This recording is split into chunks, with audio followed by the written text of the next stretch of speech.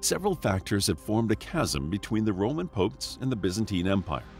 Specifically, they argued the theological issue that the popes placed the Father, God, and the Son, Jesus, on equal footing, while the Byzantines did not.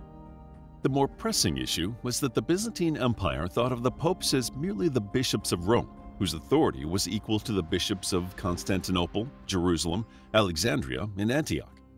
On the other hand, the popes viewed themselves as having spiritual supremacy. This divide came to a head, literally, in 800 CE, when King Charlemagne knelt to pray after Christmas Mass in St. Peter's Basilica, Rome. Pope Leo III placed a golden crown upon his head and cried, "To Charles Augustus, crowned by God, the great and peace-giving emperor of the Romans, life and victory."